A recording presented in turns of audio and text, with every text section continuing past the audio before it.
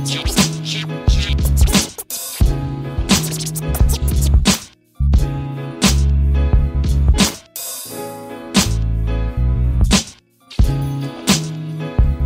Koby? Hope you out there getting some money. Basically, I was born in Ghana, in a family of 5. So my mom, my dad, and my brothers, and I was the youngest of 2 brothers.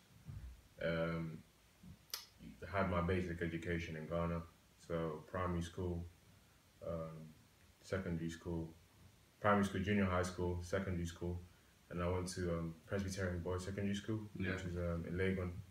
So it was around that time when I was meant to, get into uni. I selected tech, Kwame Nkrumah University of Science and Technology. That was like my first option because I was always good with the arts. Even in secondary school, I did visual arts, and that included textiles, sculpture, and I think graphic design or something like that.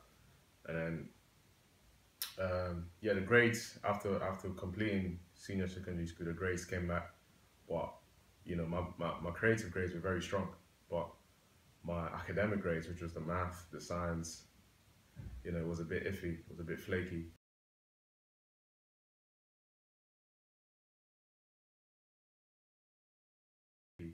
So, my dad was like, okay, you know what, just do some remedials.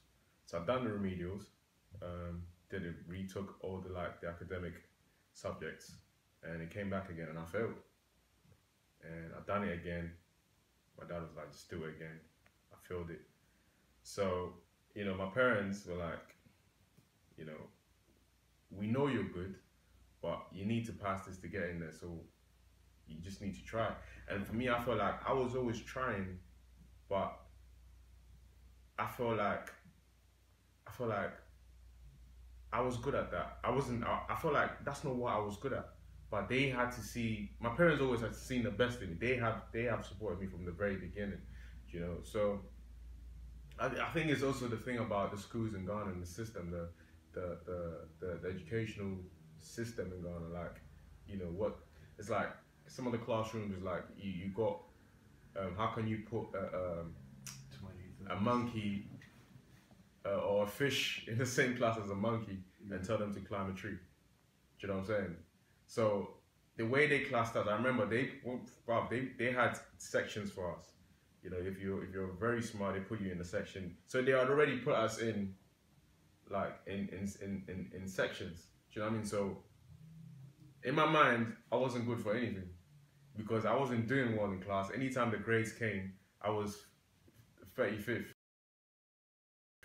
And my man was first or second or third, and but anytime it came to the arts, I was known for it. Do you know what I'm saying? But in Ghana, they weren't really looking at that. Do you know what I'm saying? So at that point when I was meant to go to uni, back to that, and my dad actually booked a hotel for me in Kumasi, and that was my first time going to Kumasi. And he was like, yo, just go out there and just try and talk to them and see if they can try and get you in there for what you want to do. So I went to Kumasi with my cousin, took a bus wherever, booked a hotel. Next day went to tech, and I remember, I can't remember his name, but it was one of the lecturers, and he was like, look, there's no chance of you coming here, man, with these grades. You might have to redo a retake again. And I was like, yeah, I've done 2 retakes already, and these are the results. And he was like, you have to go back and do it again. Went back to my mom and my dad and they were, you could tell they were still trying to keep their hopes up. But it's like, what do we do now? Like every parent wants the best for their child. You know what I'm saying? So they always try to look out for options. But my mom and my dad never said, stop doing the art and go do something else, and then later maybe you can use the art for something. It was like, if this is what you want to do, we'll find a way. And God being so good, he made a way for me to come to the UK. So, in 2009, I stayed at home for 2 years. So I finished secondary school, which is Presec, in 2006. taking remedials 2007, 2008, 3 years, 2009. And you know, when your mates are ahead of you and you're going to uni and the thing, well, you have people chatting shit about you. You know, say, Kobe's still at home on Yeshi. You know, he's like, he's wasting his time. He wants to do art, but do you know what I mean? Yeah. And one of my paintings talks about this whole story that I'm telling you. And you know, and God being so good, I came here and did my foundation, and you know, done my degree, and you know, done my masters, you know, and through it all, my mum and my dad paid for my tuition fees. I didn't get no help from no Ghanaian government, from no British government. I didn't get no student loan. They paid from foundation up onto my masters. And also you have to keep in mind that I had to renew my visa every year. So you can imagine the cost I was going through. Like my mum and my dad were the money they were pumping in.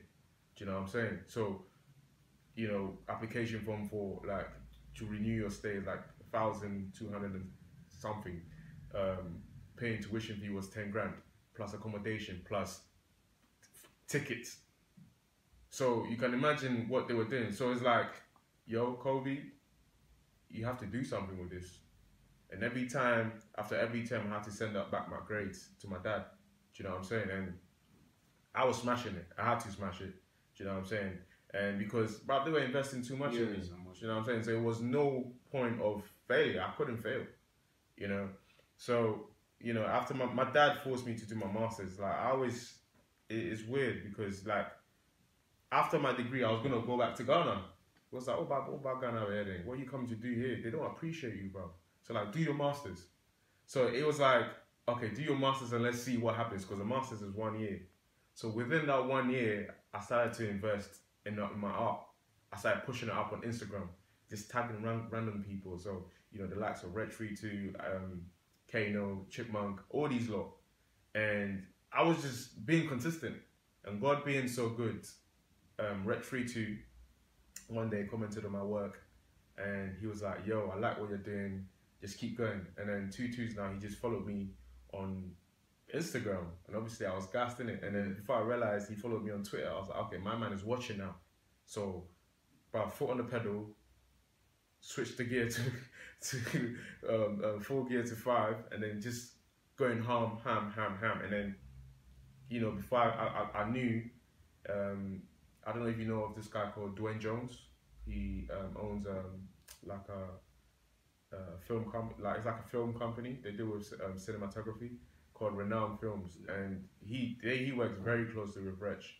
So they hit me up via email and they're saying, we like what you're doing. There's an exhibition coming up with Adidas, and we'd like you to get involved. You know, so right from there, these were the first 2 people that gave me the opportunity. So I'll do anything for them. Do you know what I'm saying? And I still have like good relations with them.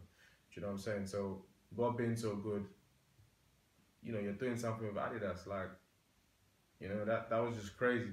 Having my first exhibition, and then through that I built relationships with them, and then I started working with them more and more. And to this day I still have good relationship with them. Do you know what I'm saying? And at that time I was about to finish uni, and I remember sending I did something for Disturbing London, which is where we are right now, and I just sent it to here, and I was in uni. Because I always wanted to do something with Tiny. I always thought he's inspirational. I always thought, like, even when I was in Ghana on MTV Base Africa, I used to see him on TV and shit. You'd be like, rah, like, I want to work with this guy. I want to do something with this guy. Do you know what I'm saying? But I never always thought how art and music could work. I just thought, I want to meet him. Yeah. Do you know what I'm saying? So whilst I was in uni, I just, you know the logo, where is it? The skull. The skull, yeah, exactly. So, I looked at it, and you know, I did my own take on it. I flipped it, and then I remember going to IKEA, bought the frames, went to Staples, printed it out. Just took it out on my own initiative, just to be proactive. Framed it up, and then went on Google, looked for the address, and I just sent it. So I remember the next day in the morning, bruv, my Instagram was blowing up. Tiny had put it up, Wizkid had put it up, like all the artists signed under the label had put it up on their Instagram, say, yo, this is sick, rare, XYZ, Dumi, the main guy, put it up on Instagram. Was like, yo, Koby, thank you very much. And I was like, my likes was going up, my followers was going up. I was getting excited, but I was like, yo, I want something more out of this. Do you know what I mean? Like, I don't know what we could do, but I just wanted something more out of this, because at that time I wasn't intellectually there. You know what I'm saying? I didn't know how I could use my art past Instagram. I didn't know how to construct or curate exhibitions. I didn't know that I knew you could put art on t-shirts, but I didn't know like the technicality behind it. Do you know what I'm saying? I wasn't like that open. I just knew Instagram. Do art, put it on Instagram, get likes. That's all I knew, you know? So I knew some people in the industry, and God being so good, I got Dummy's contact, sent him an email. I was like, yo, I was the one that did the work for you, and then you put it on Instagram. I even screenshot and sent it to him as an attachment. And he was like, yo, calm down. And this man is never in the country. This man is like, he's never in the country. That's all I can say. Yeah. He's a busy man. So for him to actually make time for me and say, calm down, bro, that was a blessing. You know, so I came down, and I remember we were here standing right here, and we took photos, and he was like, yo, like, I like what you're doing. I like that you're proactive, and I want us to help each other. And he was like, yo, let's do something. And, you know, by God's grace, I've been here for 2.5 years, almost 3 years, and the rest is history. But even way before that, when I sent the piece that I'd done over here, I sent an email to Krept, that's Krept and Conan, and I attached some of my old work, some of my works that I'd done, and he was like, yo, were you the one that did the piece for Disturbing London? I was like, yeah. He was like, yo, we've been looking for you. I was like, oh shit then, what one? And then he was like, oh, we're about to put out our album, and you know, album was that? It's a Long Way Home. Yeah. And he was like, if you want, you can pitch for it. I was like, yeah, I'd like to pitch for it. And he was like, okay, well, and at that time they had just got signed to Virgin Media, which is the record label. So he forwarded my portfolio to Virgin, and they came back to me with an email saying, you've actually got a day to pitch for the album cover, so let us know if you can do it. And I was like, a day, because that was the last week for the pitch. So you already had 9 designers pitching. So I was the last designer, which was like the 10th. Do you know what I'm saying? It was 10 in total. I was like, fuck this. I put all my uni, remember I was doing my masters, put all my uni work aside, banged it out. I done 2 designs, and then I sent it off. So they came back to me saying, we'll get back to you in the next 3 days, 4 days. But I didn't even think they were going to get back to me. I didn't even think I'll get it, because I didn't know how the industry worked. I didn't know, you know what I mean? Like, and then 2 now, they came back to me saying, congratulations, we have chosen your design to be the album. I was like, for fuck's sake, you better be joking. And, you know, by God's grace, it's the album cover now. Yeah. Do you know what I mean? So I got commissioned to design the whole album package, and that's like one of my biggest, proudest moments ever. You know, and you know, from there, and at that time I'd already established myself here in Disturbing London. So it was like the stars were just lying out for me. What was it like when you saw the album come out, printed, and feeling like, bro, when you're putting this video together, I'll send you the photos, innit?